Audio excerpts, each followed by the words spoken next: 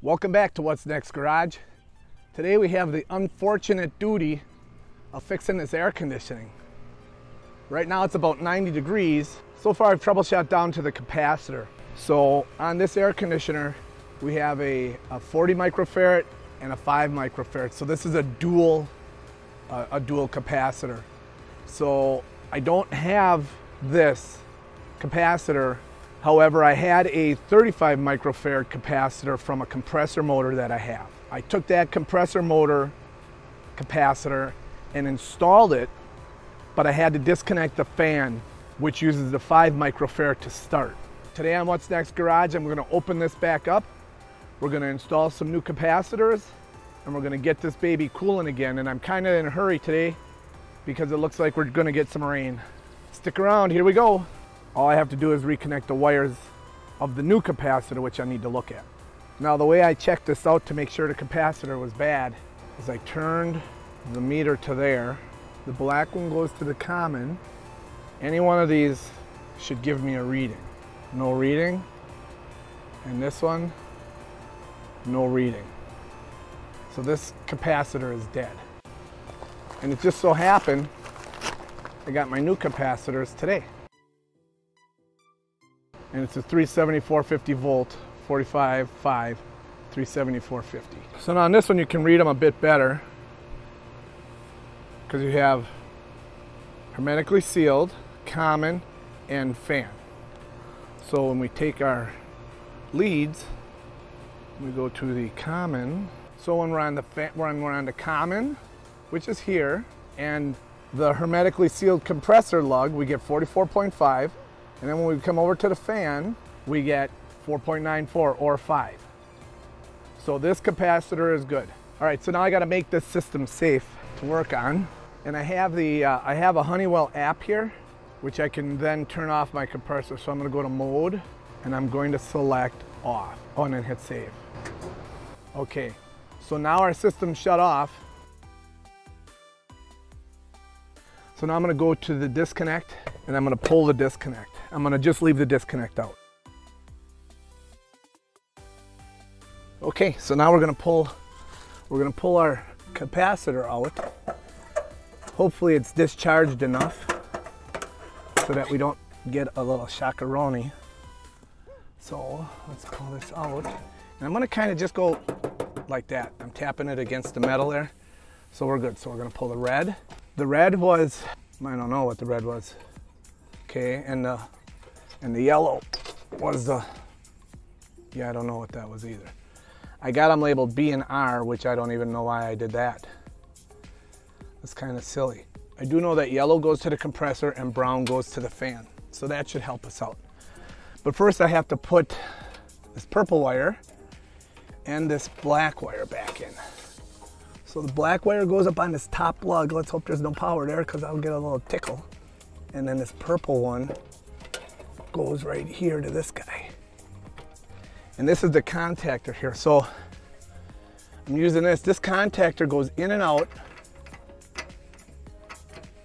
When it's called for power, it pulls that in. So now let's get our new capacitor, which is right here, our new capacitor, and we're gonna go, yellow goes down to the compressor. So that's gotta be to the compressor. And I know brown goes to the fan. Oh, and I'm sweating. And then red has got to be the common, right? Yeah, because that comes right off of there. So we're going to see if that blows up. I got 2 of them. So lucky me, right? Isn't it how that works? Okay, I'm going to have to readjust this thing. But first we're going to check it. So now everything is all set there. I'm going to reinstall the power. Okay, so I've reinstalled the power. And now I'm going to give it a call for air conditioning. So everybody gets to watch if that capacitor blows up. That will be unfortunate, but I don't think it will, because I think I'm all good to go. All right, mode. We're going to go to cool. Here we go. Nothing. That should have kicked in. I got something wrong. Okay, hold on. I'm turning it back. Whoa, there it goes. There it goes. Good thing I didn't touch nothing, hey? Okay, so the fan is turning and the compressor is running. So we're getting good air. Really good airflow. That's pumping out air like crazy.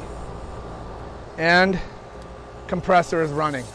All right, I'm gonna run inside and make sure we're making air. I'm just gonna let it run to cool the house down a little bit, and I'm gonna head down to the shed, get a drill and a drill, a drill and a drill.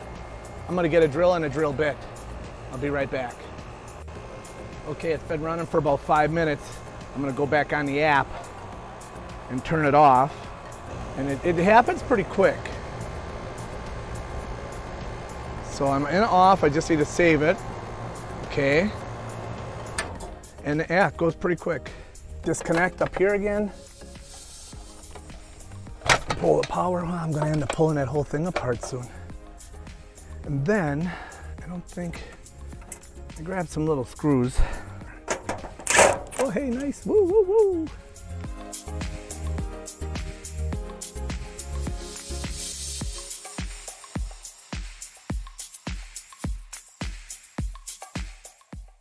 I do have the coil on the back is all plugged up. Now, let's see if I got time for that. So I'm gonna blow out that back with this big blowgun I have here. This is the Guard Air 75 XT, and that stands for extra thrust. Okay, change of plans. I'm going with the Guard Air 74S.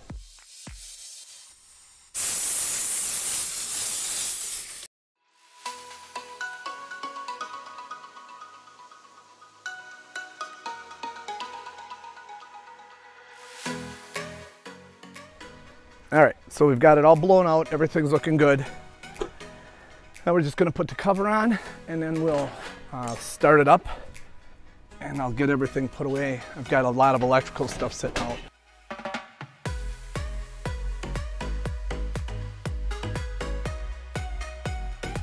Okay, so now we're gonna do the last, if I can find my phone, and now we're gonna fire it up.